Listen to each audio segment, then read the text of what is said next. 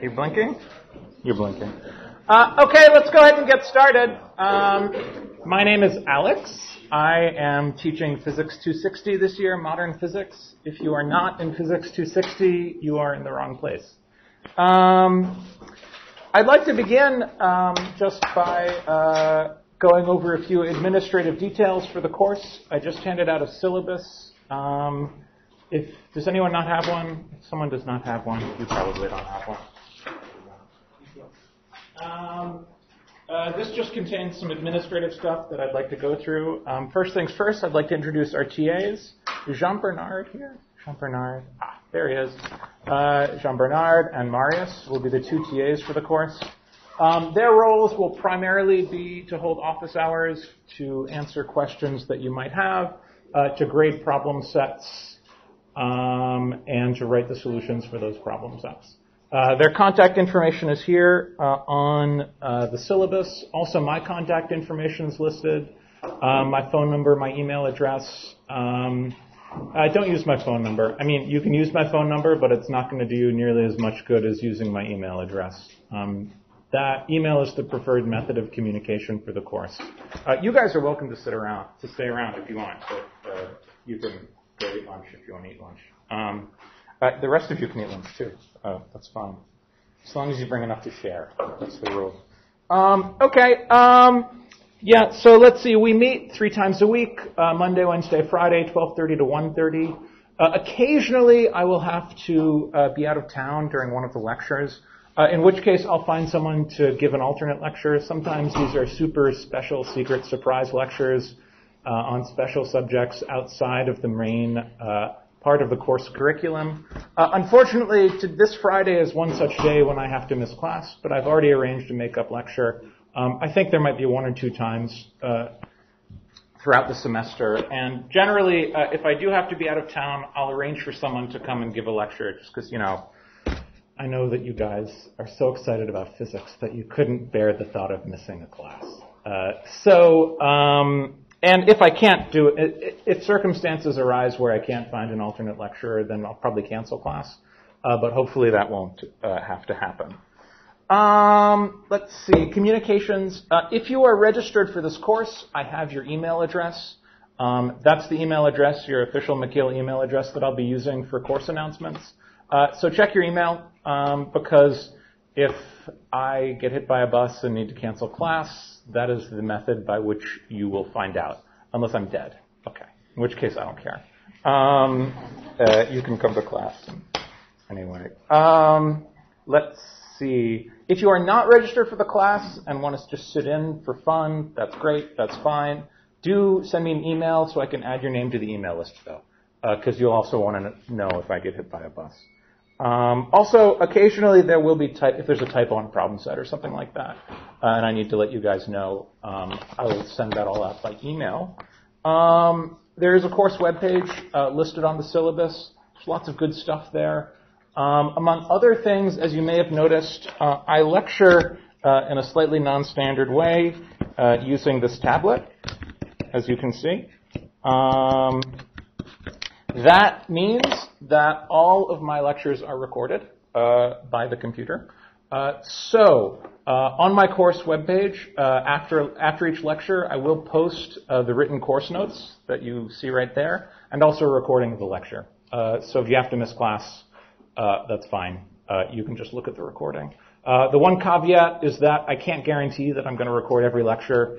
This is an old computer. It crashes about 1 out of every 10 lectures. So skip class at your own risk. I mean, I have no emotional attachment to you guys attending class. If you want to go skip class, that's fine. But you will learn more if you come to class. Let's see. Like I said, if you need to get in touch with me, email is the best way. I try to answer all emails within 24 hours.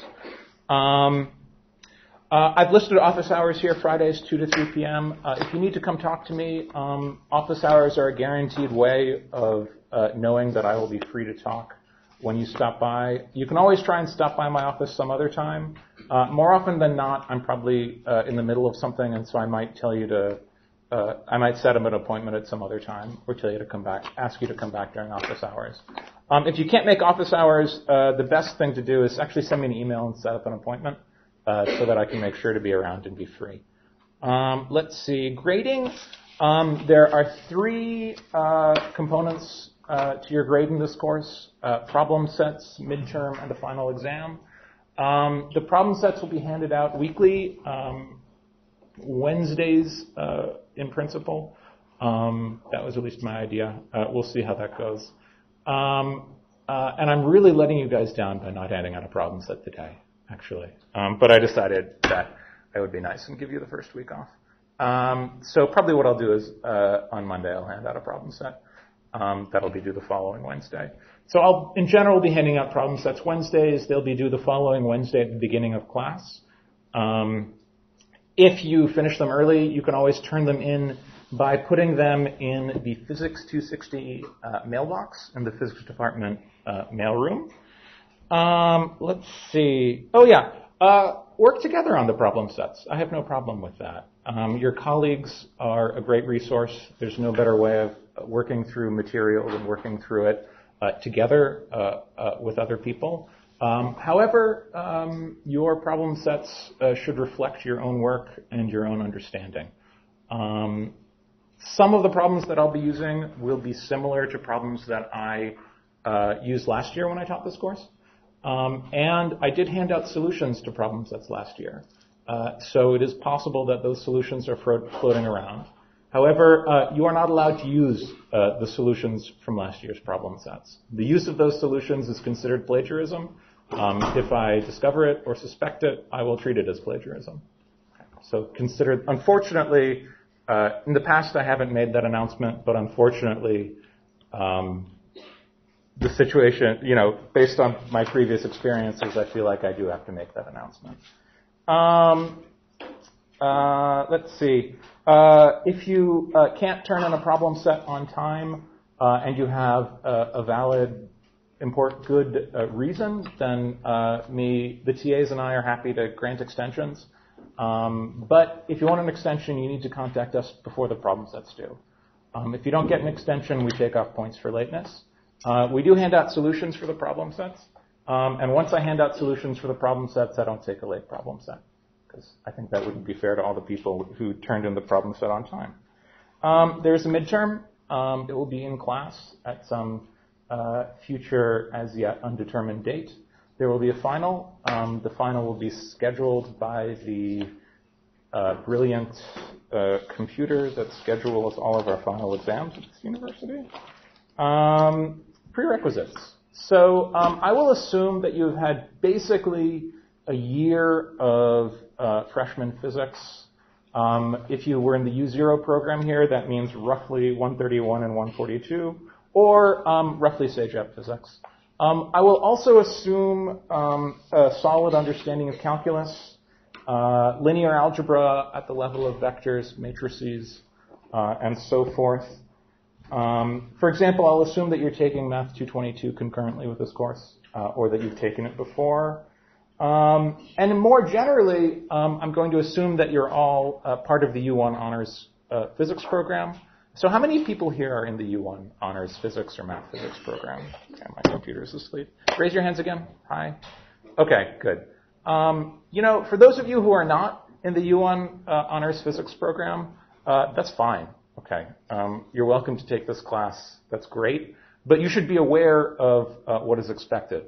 And in particular, this class is taught at a higher level and at a faster pace than our standard undergraduate physics classes. You should be prepared to do some reading on your own. I will do the best I can to teach you everything you need to know, but you're going to have to supplement that, and you're going to have to do a little work on the problem sets, more so than in a standard undergraduate class. Let's see. I will also assume that you're taking this class concurrently with Physics 251, which is the mechanics class. How many people are taking Physics 251? Good. Okay. If you're a U1 honors student, that is you should have just raised your hand. I do coordinate a little bit with Robert Brandenberger, who teaches that class. And in particular, the textbook for that class is one of the textbooks that I will be using for this class, as I'll describe in a minute. Maybe I can just ask a couple words about prerequisites. How many people have already taken multivariable calculus? Okay, good. If I ask you how many people know what a Jacobian is? Okay, good. How many people have taken a linear algebra class? Okay, good. How many people, if I say hyperbolic cosine, how many people know what that is? Okay. Good. If I say e to the I theta is cosine theta plus I sine theta, how many people are really excited by that statement? How many people are aware of that statement even if they're not excited by it? Raise your hands high. Good. Let's see. How many people have taken a full year of standard freshman physics, whatever that means to you? You know, the one where you do the stupid blocks sliding down the stupid inclined planes, and you do Maxwell's equations and stuff like that. Have you guys all taken that? How many people know Maxwell's equations? How many people could write down Maxwell's equations if I asked them to and said they'd fail if they couldn't do it? Okay. How many people could write down one of Maxwell's equations? Okay. Interesting. Let's see. How many people have seen special relativity in one form or another? Raise your hand. High. Higher. Very high. Okay. How many people have seen Lorentz transformations? Few of you. Okay. You'll see them again. Okay, good. Thank you.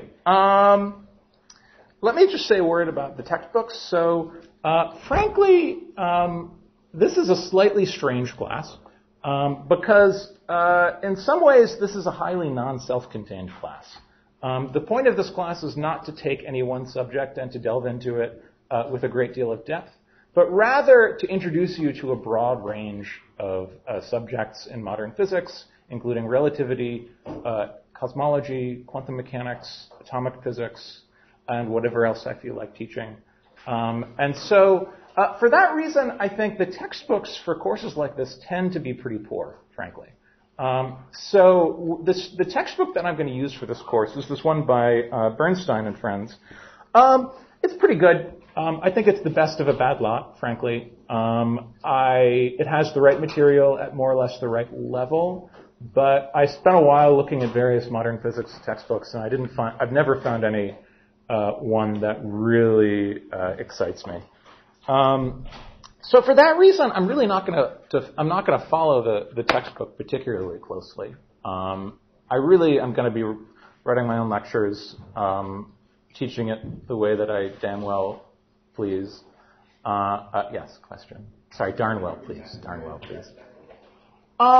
Yeah, good question. The question is whether it's necessary to get the textbook.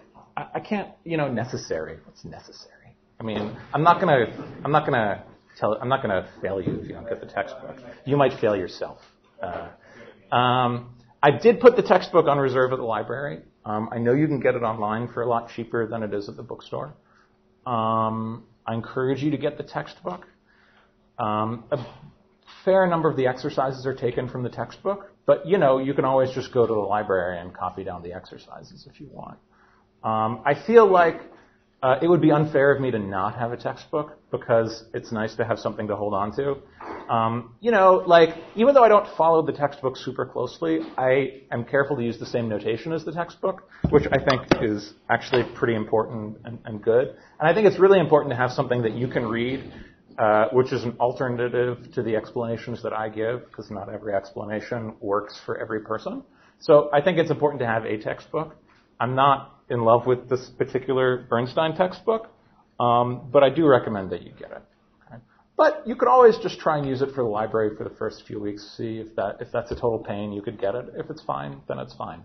The exams are all closed book exams, so it's not like you need it to take an exam anyway. Let's see. Oh, yeah. So the first third of the course is on special relativity, and I actually like the treatment of special relativity in Morin's book on classical physics better than I do in any of the modern physics textbooks. That's the textbook for your classical mechanics class. So actually, for the first third of the class, a better reference is this book by Morin, as opposed to the book by Bernstein. Again, most of you, probably almost all of you have it because you're taking the classical mechanics class. If you don't need to buy it. It's on reserve at the library. But I think it's a slightly better reference than the one by Bernstein and Friends.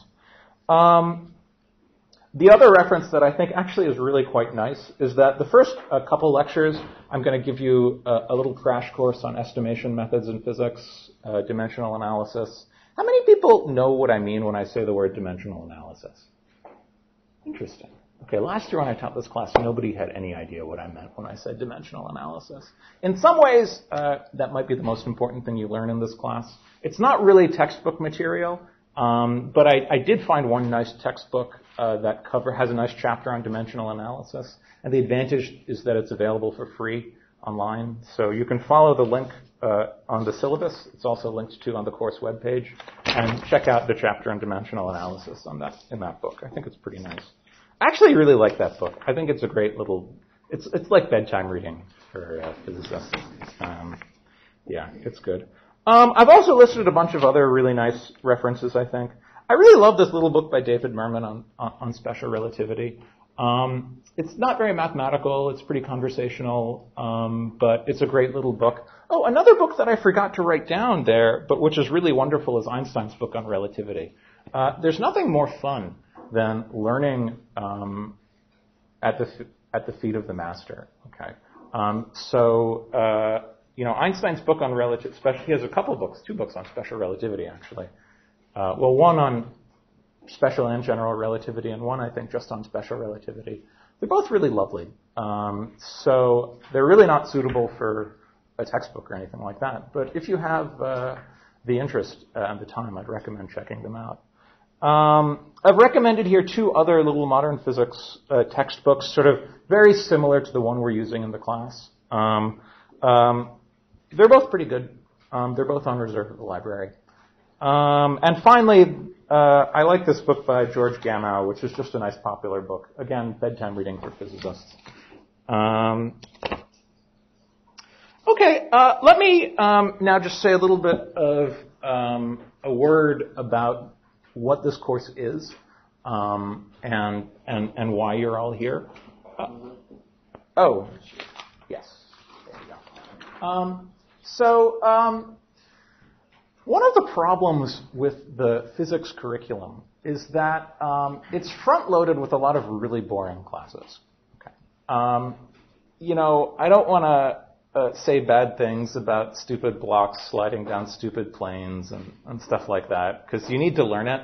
But you do spend a lot of your time in the first couple of years of your physics undergraduate studies studying basically stuff that Isaac Newton figured out 400 years ago, almost. And so I think it's a real shame that the way that our physics curriculum is structured, the way that everyone's physics curriculum is structured, is that you don't get to the fun stuff, quantum mechanics, general relativity, cosmology, astrophysics, condensed matter physics, until really quite late in your education. And so this has a couple of unpleasant side effects, I think one of which is that undergraduates are sometimes frustrated that they're studying physics to learn all of this cool advanced stuff, but they have to keep waiting and waiting and waiting before they get to it.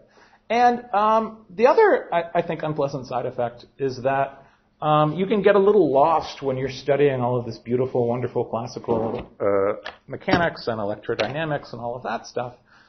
You can lose a little bit of perspective about which parts of this are important for later on in my physics career or later on in my life when I try and want to use this to actually do physics. And so the goal of this course is to remedy that situation to the extent that it's possible. So what we're going to do here is we're going to throw you into the deep end. You're not ready for quantum mechanics. You're not ready for general relativity. You don't have all the background you need to fully appreciate those subjects. But what we're going to do here is give you a bit of a survey of these subjects, teach you what you can, introduce some basic notions, introduce some basic ideas, which will sort of get the juices flowing and get you excited about learning these subjects in the future and put sort of the rest of the undergraduate curriculum maybe in context. And really, my goal here is to begin to take you from the 17th century to the 20th century. Okay. Maybe the 21st century, although that might be pushing it. But a lot of what's we're going to study in this class is really what physicists began to understand in the first half of the 20th century. And so that's still almost 100 years ago, but it's much better than 300 or 400 years ago. Yeah, and in addition, I think,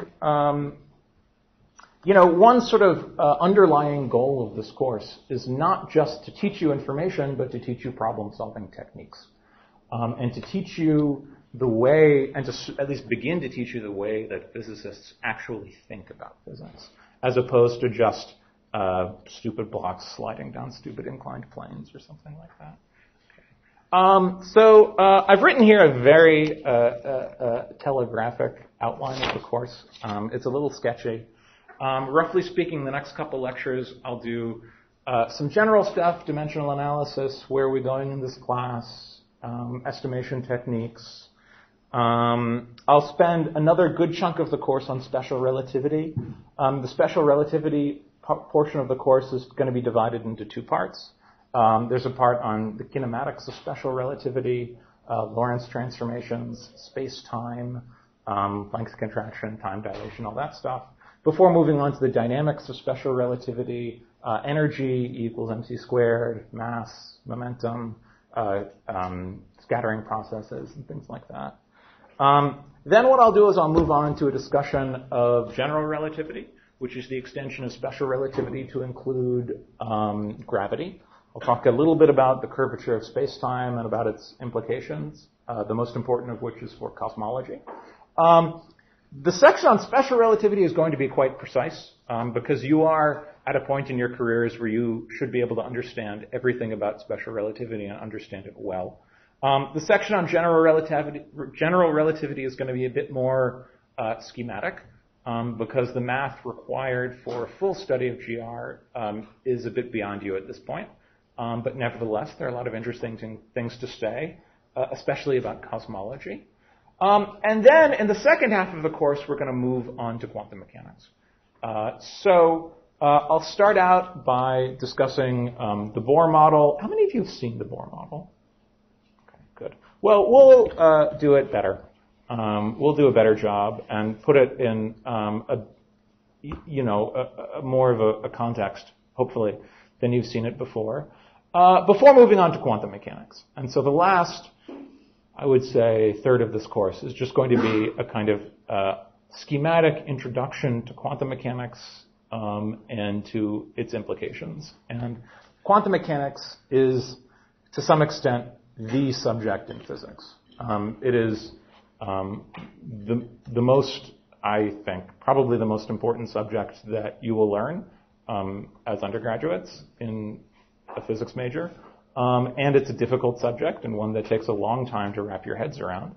And so that is a process that we will begin in this class, but one that will not end for quite a while, if it ever does. Okay. And then I put special topics. I always put special topics at the end of a syllabus because it means that if I have time, I can talk about whatever I want to talk about. Any questions? No questions?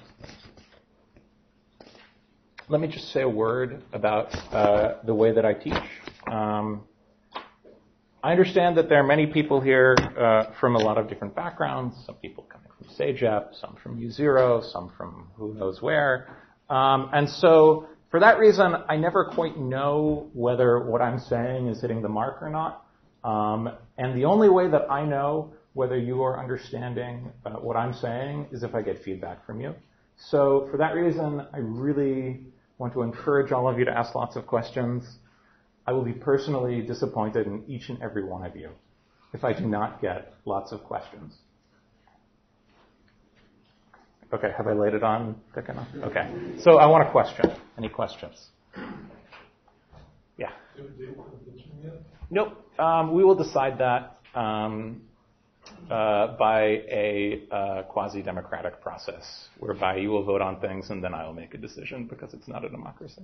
But we'll come to that later on. I mean, we could decide it now for all I care. But let's do it later. Okay. Any other questions? Yes.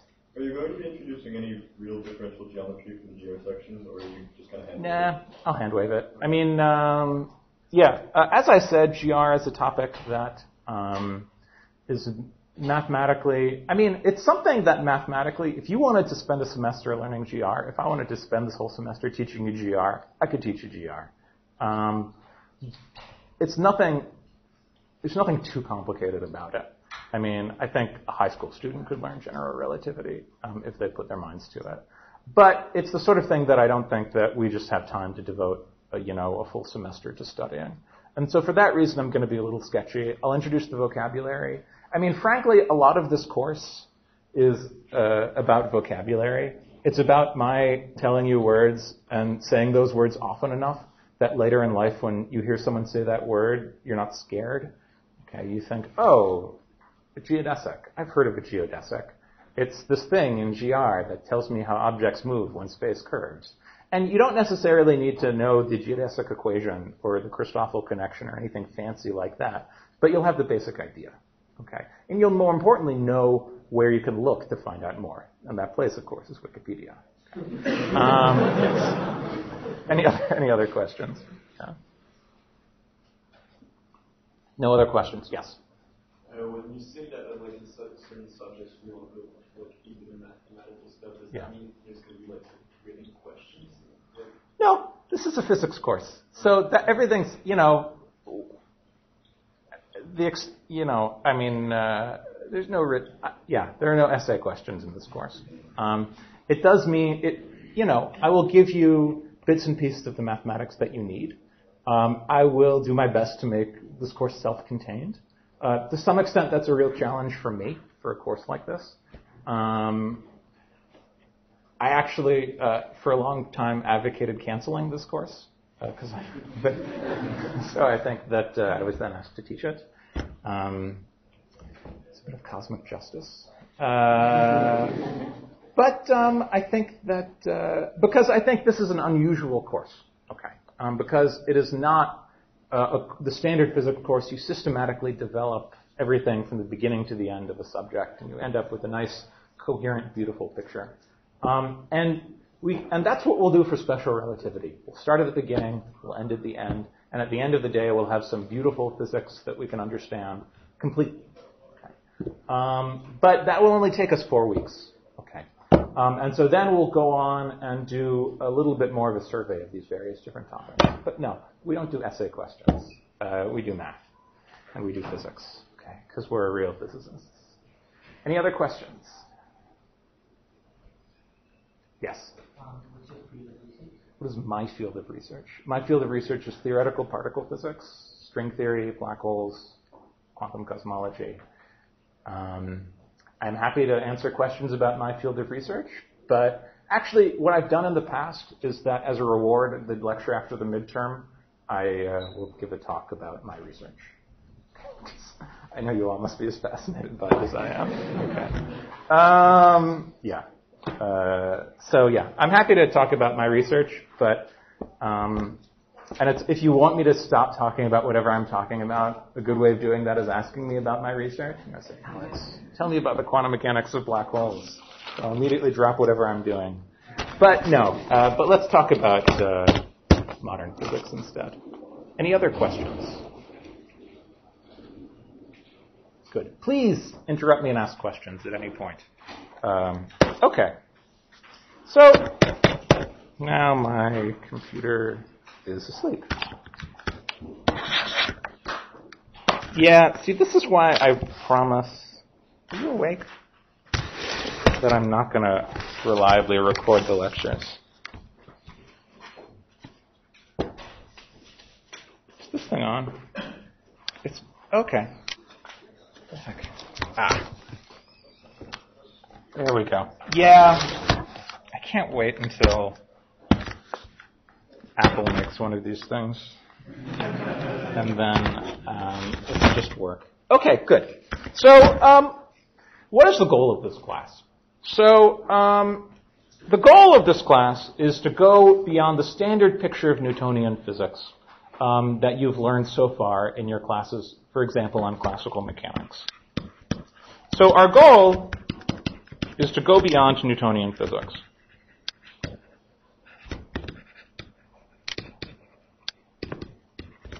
And so what do I mean by Newtonian physics? Well, I mean the classical laws of motion, F equals ma, and all of the various weird and wonderful consequences thereof. And before diving into any particular details of relativity or quantum mechanics, I would just like to set the stage for you a little bit and talk about the types of modifications to Newtonian physics that we will be discussing in this course. And I would like to give you a few methods for at least estimating the basic strength and size of these modifications to Newtonian physics. And there are really two types of effects that we will be discussing. And these are really the two substantial modifications to Newtonian physics that were discovered in the early 20th century, namely modifications of Newtonian physics due to quantum effects and modifications due to relativistic effects. And before even describing in detail what the nature of these effects are, I think it's important to step back a little bit and ask under what circumstances these effects will be important. Because learning special relativity is all well and good, but if you just want to understand, for example, the amount of time it will take for this box of chalk to hit the floor if I drop it, then you need to understand why it is you don't need to know special relativity or quantum mechanics or nuclear physics or anything like that in order to estimate the amount of time it'll take for this box of chalk to hit the floor. But I'm not going to actually drop it. In order to do so, what I want to do is spend the first 2 or 3 lectures discussing dimensional analysis. And dimensional analysis is the tool that we will use to analyze the strength of these effects, which are governed by 2 parameters.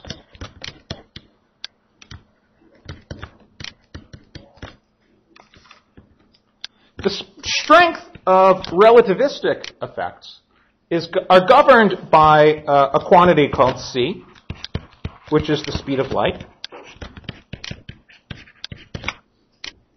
And the strength of quantum effects is governed by a quantity we call h, which is Planck's constant.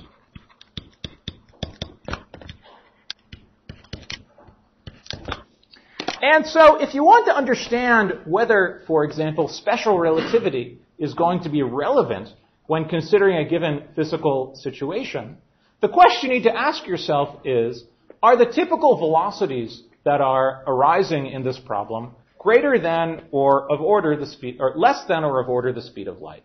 So for example, if I drop a piece of chalk from here onto the floor, then the typical velocity, the velocity of that object as I drop it, is far, far, far below the speed of light, which means that the strength of relativistic effects are going to be very small. On the other hand, for example, if I take this piece of chalk and I drop it into a black hole, okay, then the strength of relativistic effects will be quite important. And so our goal then is just to develop a little bit of intuition for estimating the size of these effects. So let me just tell you some vocabulary. I told you this was a course on vocabulary. So let me draw an axis here. Okay, this is not a schematic plot. This is a moral plot. The vertical axis is relativity. So as you increase along the vertical axis, relativistic effects become important.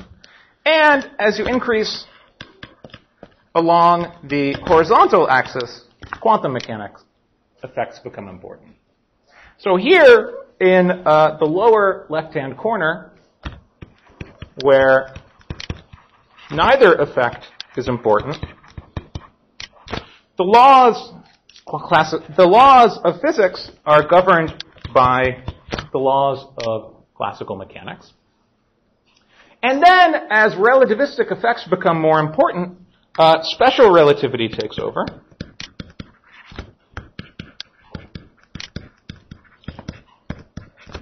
So, for example, if the velocity of the object that you're considering is of order of the speed of light, then special relativity rather than classical mechanics is the appropriate set of rules of physics to use.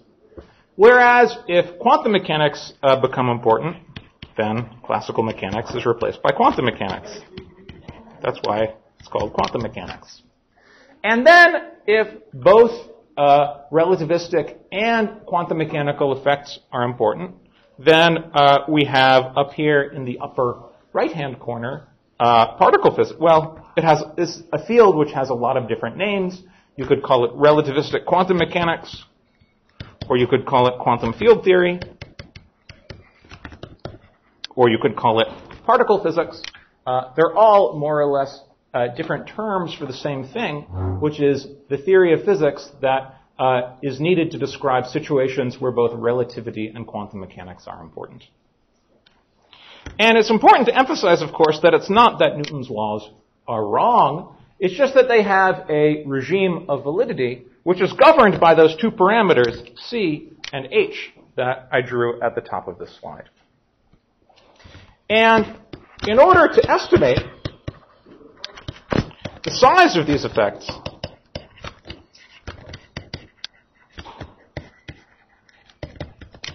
it's useful to use dimensional analysis.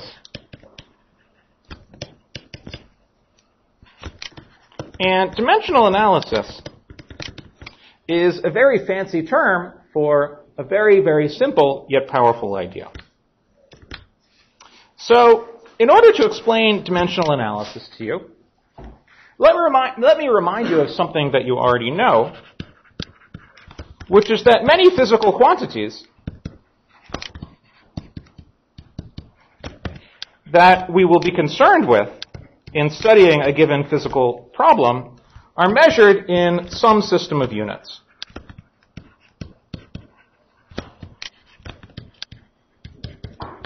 For example,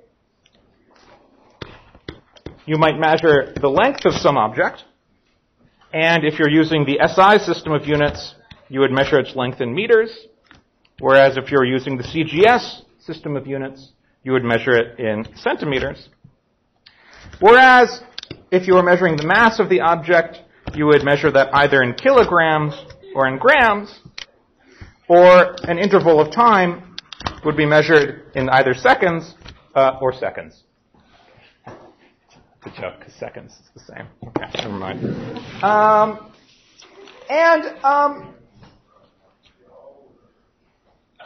These three different units, length, mass, and time, are the basic set of units out of which all other quantities that we are interested in studying in physics are defined.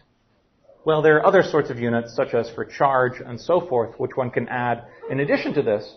But as far as studying mechanics, these are the three basic quantities of interest. So let me now introduce a bit of terminology. So a quantity which is the same in every system of units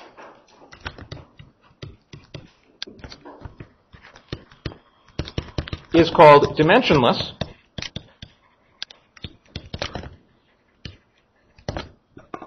And a quantity which is not the same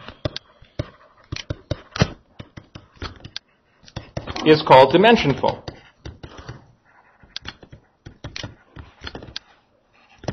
For example, the length of this pen is a dimensionful quantity because in the SI units I would measure it in meters, whereas in the CGS units I would measure it in centimeters, and those two numbers would differ by a factor of 100. So the length of this pen is a dimensionful quantity, whereas the ratio of the length of a pen to a length of a piece of chalk is a dimensionless quantity. That ratio is the same no matter what system of units I use to make those measurements. The factor of 100 would cancel. And so for example, we often use a little piece of notation when describing the dimensions of various objects. So a linear size or length of an object has dimension, well, it has dimension length. And so if, for example, you're measuring the radius of an object r, and you want to remind yourself that it has dimensions length, we would say that we would put, well, I guess there are a variety of different notations that people use. The notation that is most common is you would put the quantity in brackets and say it goes like length, you know, the little squiggly sign meaning that it goes like. They didn't teach you that in math class. L for length. Whereas, for example, an area has dimension length squared, so that the area of some object goes like length squared. And a length of time, likewise, would have dimensions of time. A mass would have dimensions of mass. So we could also, the length of time would go like time, and a mass would go like mass. But we also have various derived quantities, which are built up out of these three basic dimensions, length, mass, and time. So, for example, the velocity of an object will go like length divided by time, because it is the distance that an object will travel in a given amount of time. And so the velocity of an object is dimension full, but the ratio of the velocity of an object to the speed of light is dimensionless, because it's a velocity divided by a velocity. The lengths cancel and the times cancel. Energy, for example, has dimensions. Who can tell me what the dimensions of energy are? Hint, mc squared. Energy has dimensions of mass times velocity, so mass times length squared divided by time squared. The quick and dirty way of figuring out the dimensions of your favorite quantity in physics is to just remember your favorite physics formula and use that. So, for example, if you want to figure out the dimensions of force, F equals ma. A is the derivative of velocity with respect to time, so it has dimensions of length over time squared. So force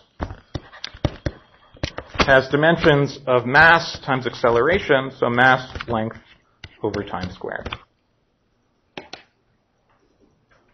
How about, let's do another example, density. The density of an object is the amount of mass per unit volume, so that will have dimensions of mass over length cubed. Volume, of course, going like length cubed. And the important point, the point that I cannot stress enough, is that any physical law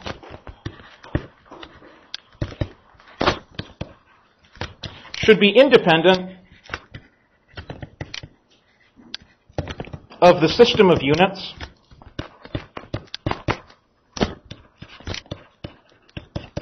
used to write that law.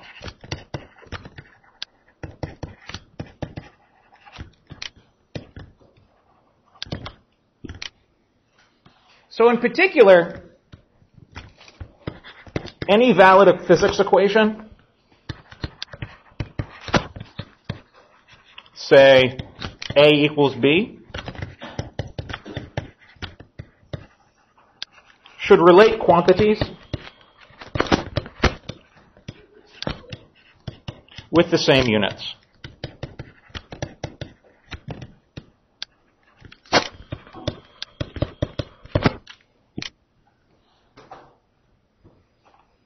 And a corollary of this observation is that any physical law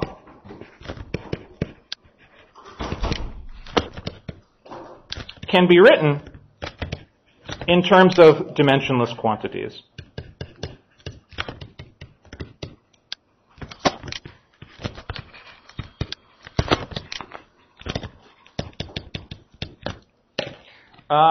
To see why that's true, let's imagine that we have a physical law, A equals B, where A and B both have dimensions of length, for example. Then, in order to write that in terms of dimensionless quantities, just rewrite that as A divided by B equals 1. A and B both have dimensions of length. A over B is dimensionless. And very often, the best way of understanding the physics of a given system is to write everything in terms of dimensionless quantities, and then try and understand how those dimensionless quantities are related to one another. And the important point is that this observation, that every law of physics relates quantities with the same dimension, constrains the possible laws of physics. So this constrains the possible laws of physics.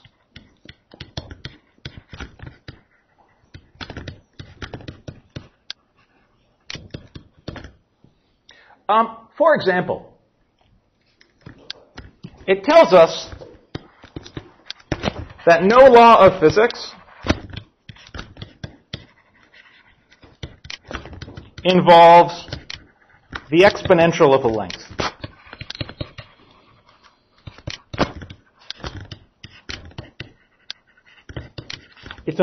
Why? Well, let's imagine that I have a quantity, say, the length of a piece of chalk, L. And I want to write down a physical law that is obeyed by this piece of chalk. Say, a law describing its rotation as I subject it to some forces or something like that. Then, the exponential of that length of a piece of chalk, well, what is the exponential? Its definition is in terms of a Taylor expansion. 1 plus L plus 1/2 L squared plus ... This involves the addition of something with dimension 1 plus something with dimension length, or something dimensionless rather, something which has dimension 1, plus something with dimension length, plus something with dimension length squared, and so on and so forth. So any law which involves only the exponential of the length of the piece of chalk can't possibly be written in terms of can't possibly relate only quantities which have the same dimension. So this is no good. But what could make sense, for example, is an exponential of the length of the piece of chalk divided by some other length scale. Okay, so if you have another length scale in the problem, another quantity with dimensions of length in the problem, then this, of course, is the exponential of a dimensionless quantity. So it's dimensionless, and this is okay. So a quick and dirty way of understanding whether any result that you have derived in some problem set, for example, is plausible is to check that it only relates quantities which have the same dimension. And then, along with this observation that the laws of physics only relate quantities with the same dimension, we have two basic principles.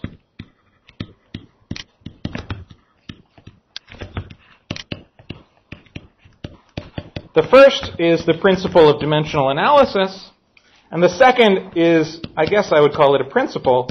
It's more a dirty trick, which is that for obtaining order of magnitude estimates. So I will just say them in words, although we'll encounter them more next class. But the principle of dimensional analysis says that if you have a problem involving a bunch of physical quantities, but it's only possible to form one dimensionless combination of these quantities, then that dimensionless combination must be a constant.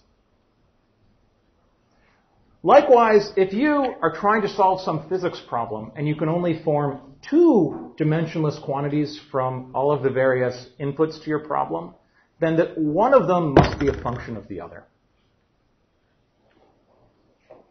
So I want you to think about this and think about why it is that this is a consequence of the observations about physical laws that I've made earlier in this class. And then the second principle that I've written here, that of order of magnitude estimates, is the statement that in general, if you have a dimensionless quantity, one of the pieces of truth in physics is that if you have a dimensionless combination of quantities, then most likely it's of order 1. And if it's not of order 1, there better be a good reason. Okay. So let me give you an example. The rules of physics, the basic laws of physics, are governed by 3-dimensional quantities: the speed of light, Planck's constant, and Newton's constant, which determines the strength of gravitation.